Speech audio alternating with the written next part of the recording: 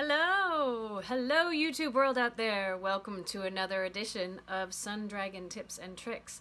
Surprise! I did my hair for y'all today. After I got in from running some errands, I washed my hair, and decided to surprise y'all since I'm not going out into the crazy scary world out there. I'm keeping my hair down for today. So this is what I used to look like. And now I have some nice roots, and now you get to see how much fairy hair I have left.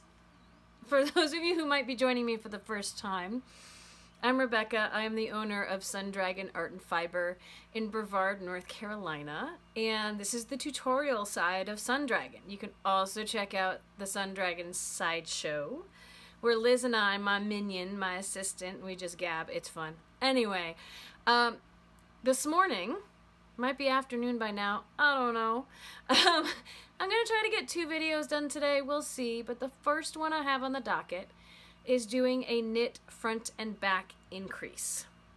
Now this is something I've helped several people out with in the past week, and I was surprised how many people didn't know what it was, since it is the very first increase I learned, so it's probably why I consider it the easiest increase. Most times what people learn the first is what they consider easiest. People have struggled with it though, so I wanted to try to map it out as best I could. You know me, I like drawing stuff. So we are going to dive right into it. Stick with me to the end. We'll map it, then we'll do it. And apologies right now if there's any extra noise. My stepson just got a 3D printer, which he's very excited about, and he left it printing all day. So there might be a little background white noise, and we will just get through it. So let's get to it. All right, so knitting increases. Let's talk about this. Last week before, we talked about make one front and back. And now we're talking about what's often abbreviated in patterns as KFB, which is knit into the front and the back of a stitch. Now, I always say a good pattern explains all abbreviations. Later on in this, I'm going to use RH and LH probably a lot, so you have a guide to that. RH means right hand, LH means left hand. Now, traditionally, I'm going to slide this up a little bit.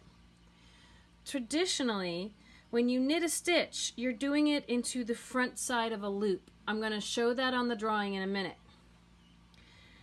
And a knit stitch has 4 steps. You go into the stitch, you wrap around this back needle, is step 2, you pull that wrap around back forward, is step 3, and you slide it off your left hand needle, that's step 4. If you're watching this going, what? I have intro knitting videos for that. Check them out. Now, it has 4 steps. So here's what I tell people to do in order to do a knit front and back. Move all of this up so we can zoom in on it if I need to edit it. You're going to complete 3/4 of that stitch. Before you slide it off the left needle, you're going to stop. You're going to take your right needle, you're going to ease it around the back so that you can stick it under the back side of the loop next. And then you're going to do 3/4 of that do the same motions. I will warn you that doing 3/4 of a stitch with the back half of the loop, that this will feel funny because the angle is different. It's a bit different. I'd like you to get where you're angling your needles the same, but getting in and out of it might feel a little different than going under the front. We'll try to talk some of that out if we can. Once you've done 3/4 of a stitch into the front and 3/4 of a stitch into the back, then you get to slide the loop off the left hand needle, but not until you've done all of this should you do that. And we're going to take a look at what this looks like in the drawings and in real life. When you're done with it, it will look like a knit stitch with a little purl stitch bump coming off the side of it. Emerging from the left side is what I wrote here. So, let's take a look at my drawings. And let's see if maybe we can color code this a little bit, okay? I'll leave my red marker in case I'm going to do some fun things there. So, what we're talking about when we say the front and the back, when you're looking at a loop that is on the left-hand needle, there is the front side of the stitch, which I'm going to make orange. That loop that encircles the needle, the front side, I'm making orange. The back side, I'm going to start up here actually with it, I'm going to make purple.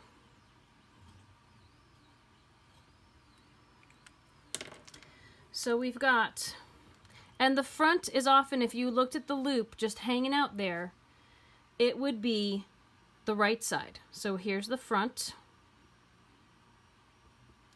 and here is the back. Now, traditionally when we knit, we take the right-hand needle and we go, I call it going front to back, but you're going to go front to back through the center of this loop. You're really catching the front side of the stitch. You're dealing with the front side of the stitch. And another way to talk about it is a traditional stitch. Yes, you're going front to back, but you are actually taking your needle, and with this front part of the loop, you are going, see if I can do this. You're coming at it from the left side towards the back. So you're coming at it like this, but then you're settling in like that. For a traditional stitch, let me try to label this.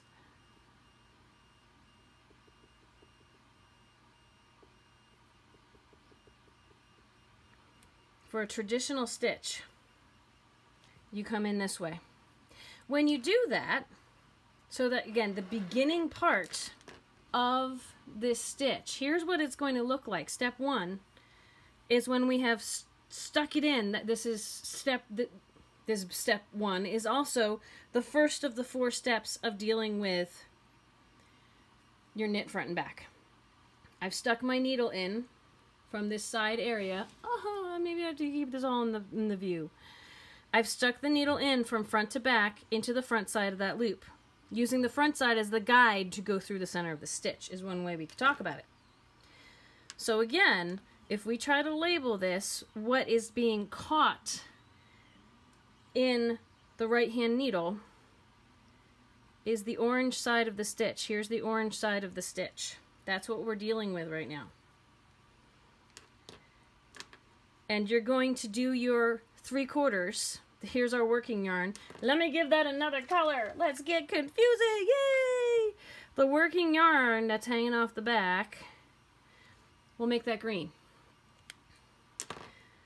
So step one, like I said before, is to do 3/4 of a traditional stitch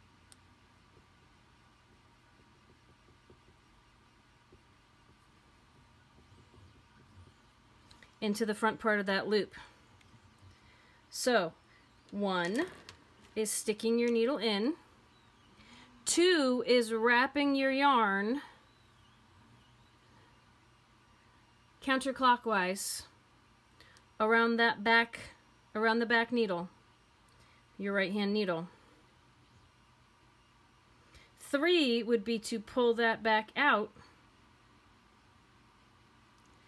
and then stop. So again, 1, maybe we'll have to change this to A. Working on the fly here, ladies and gentlemen. So part A of this, 1, 2, pulling it back out is 3, and stop. When you do that, here's what it will look like. You're still stuck in the middle. You got a lot going on here. If it helps to dissect all of this, this part, here's that front part of the loop.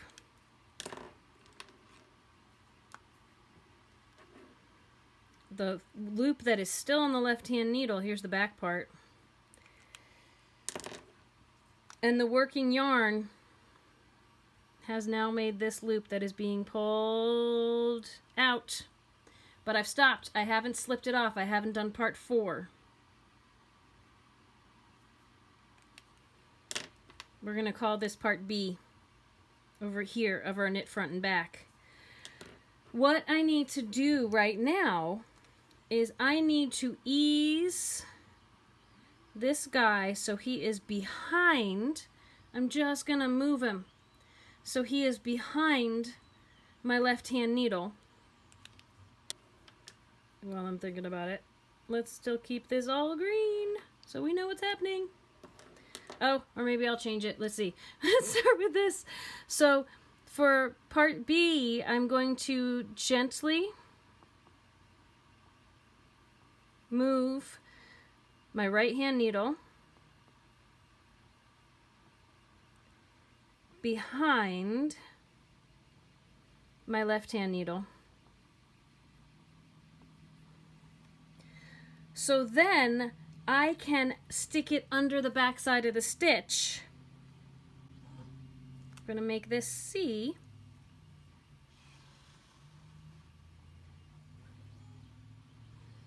And part C is going to be, trying to find the right words for this. Again, put the right hand needle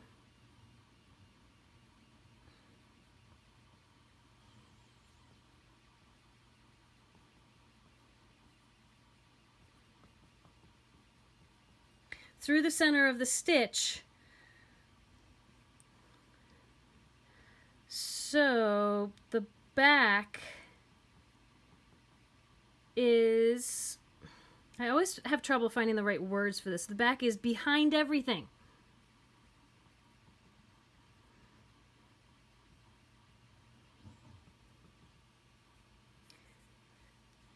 And you're going to do the 3/4 of a stitch again. Now, there's another phrase I want to use here. So let's start color coding this, and I'll talk about the phrase. It's called my duck and tuck. But let's try to break down what's happening here. Okay? The front side, as my markers just go everywhere, the front side of the stitch is still over here. That's a muddy orange now, but it's still orange. The front side of the stitch is still here. But the crisscross that is happening with my needles is happening where the prominence of the yarn I'm kind of ducking under and pulling back through is the back side. The front side's just hanging out. The back side is what the needles are kind of working with right now. Because I always call the right hand needle the working needle. The left hand's just holding on to stuff. The right hand is in there and he's moving and going in and out and doing everything. So the right hand needle went in, 1. The yarn is going to be wrapped around just as it was on the front side. That is 2. Maybe we'll keep him over here. 2. And then you've got to pull this needle back. That's 3. And 3 is what I often call the duck and tuck.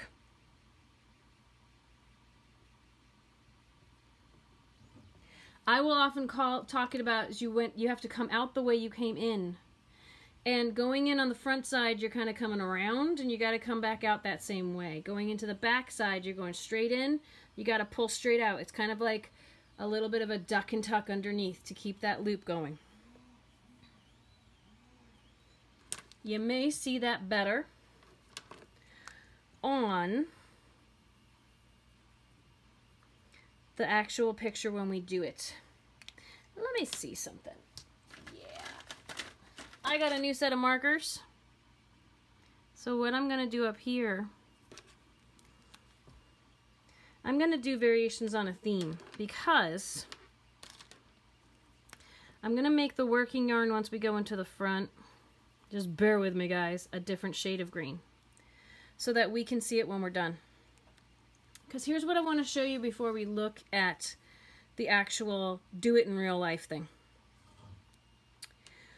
This is what it will look like when you're done. It'll look like there is a knit stitch with a purl bump hanging off the side. And let's see if we can break down all the pieces of this. I'm going to backtrack if I can. You didn't actually do a purl stitch, but the way it gets pulled through, it twists the yarn so it looks like what I like to call a turtleneck bump. So that last loop on there is the second piece of yarn that wrapped around. The first loop here is the first wraparound you did.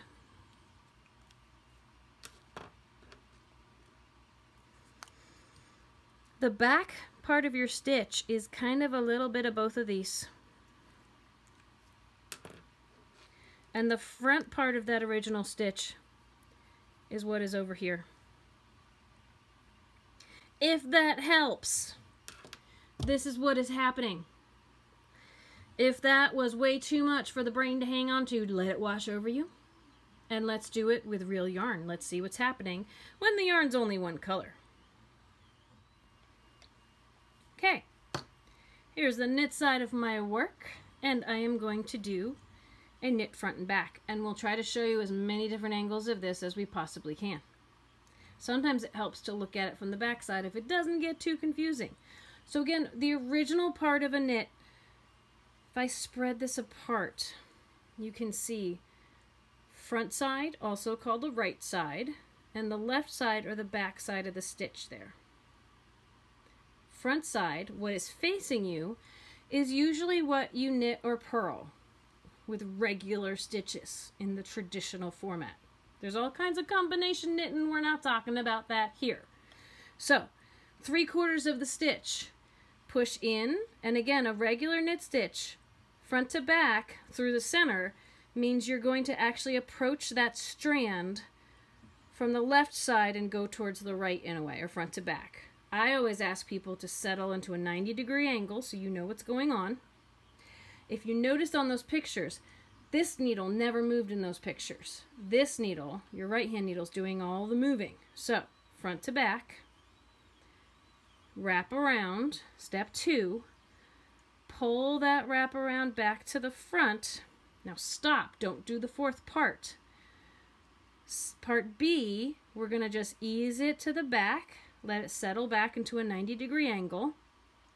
Here's where most people get stuck. How do I knit the back part of this stitch? If we look at the back part, there it is. You want to gently put your needle through, it's going through the center of the stitch, catching that back part. The back part of the stitch is behind everything right now. If I turn it back to the front, everything is caught in the middle of that stitch. Your left needle and your right. But look, they're at the same angle they were when I knit the front. So now I can wrap around again. Now this is the part where a lot of people get stuck. They're like, how do I back this out and under? The yarn over, right there, needs to come back through the center. If it helps, turn it a little so you can see. You just want to duck back under what you pushed under. We don't want to overcomplicate it. I call it the duck and tuck.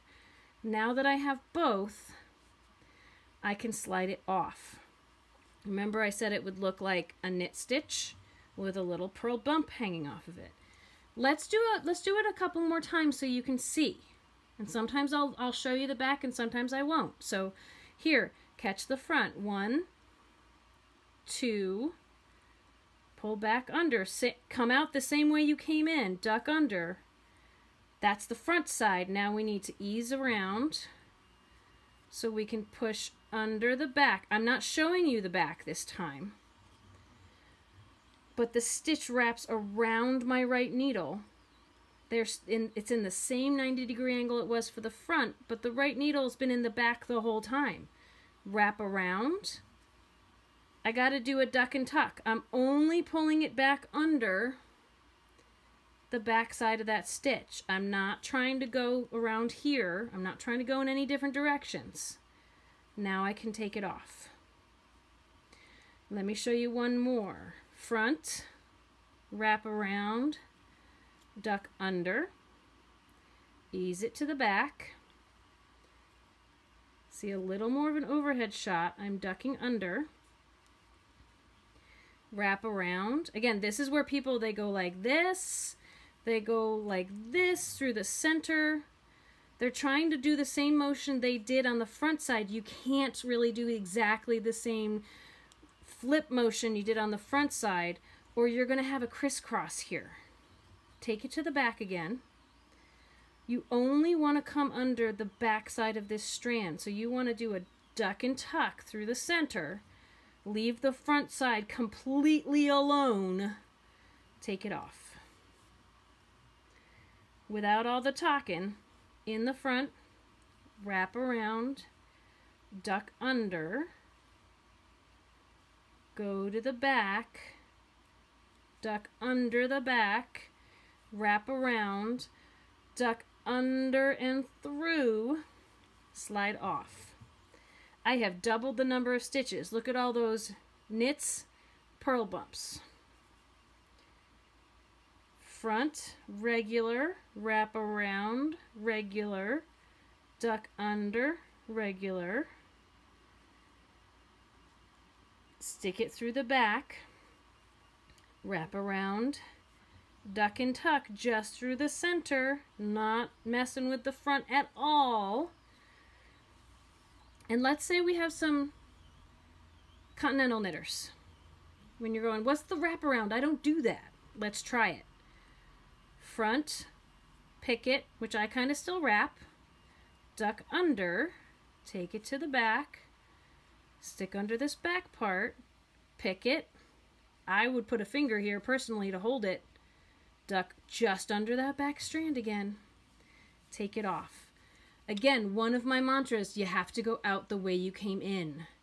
With the back side of that stitch, if you come out in a funny way, it's going to get wonky. So, straight in, wrap around, pull back out. Take it to the back, straight in, wrap around, but it's a different straight out because you're just pulling back out through what you came in through. Now this is going to give you a very different look than if you did a lifted increase. You are going to see that purl bump. If you don't mind seeing that purl bump, this can be a great way to increase. Thanks again for joining us on the adventure of knitting front and back. There's my knit front and back all the way across, doubled the number of stitches in my row there. I think I mentioned before that was the very first increase I learned. And I love it. I love it for increases on thumb gussets and things when you need something simple. If it tells you to do a knit front and back, now you know. If you're adding it where it says to knit so many and do a make one, there's a little math involved because you need to do it into the last stitch of the combo. That doesn't make sense. Contact me. Ask questions below. I can try to map that out for you. Translating a pattern to a knit front and back can sometimes throw off your numbers, so just be aware of that. If something goes wrong in a pattern, that could be why. I'm going to do a shameless plug here if y'all don't mind, and if you've watched this far, hopefully you'll watch out to the end. I'm really hoping if this is your first video or if you've watched a bunch with us, that you've subscribed, because that really helps us out. It helps us get the word out. I hope you'll share it with friends. If not, subscribe now, hit that bell so you can get notifications every time we make a new one. Woo! And also, if you're looking for a way you can support us until we become monetized or some crazy stuff like that, which will take a while. If you're looking for a way you can support the shop and you're not local and you don't want to do if you don't want to do a virtual lesson, I love doing the virtual lessons right now, by the way. I'm finding it's a good way to help people out. They're not expensive. I'll put it in the comment below. You can also get one of our awesome, I have no idea where the camera is, Sun Dragon t-shirts. I'm going to put that in the link below. You can buy it directly from us, or the company that's making them. We would have to submit the order to them, so it would take a little while. But we have these awesome shirts in like 5 colors. They're $20, and we get $10 of every shirt. And it's a really great way to support us, to show our name off to people. Oh, what's Sun Dragon? Let me tell you about them. They're really cool, and you can watch videos of theirs online. Hey! So, you know, at the very least, if you liked this video, if you could give it a thumbs up, that would be super cool. I have to go make lunch, and then maybe I can get another video in today. We'll see. So stay tuned. If you want to know if I made another video, hit that bell. The whole point of this journey, though, is to make your crafting journey filled with more joy and confidence, because I really believe this can help you through any time. Hard, easy, it's a joy. It's something that we all can share. We all can make things for other people. Post-apocalyptic life skill, Liz would joke. But for me, it's a way to survive. I love doing it. I love helping you all do it. So let's go on this journey together. Joy and confidence. Love you all. See you next time.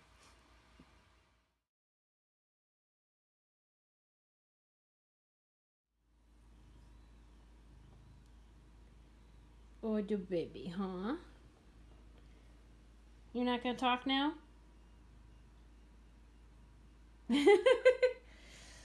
Kitty, do we want lunch? Oh, we want lunch, huh? Oh, yes. Oh.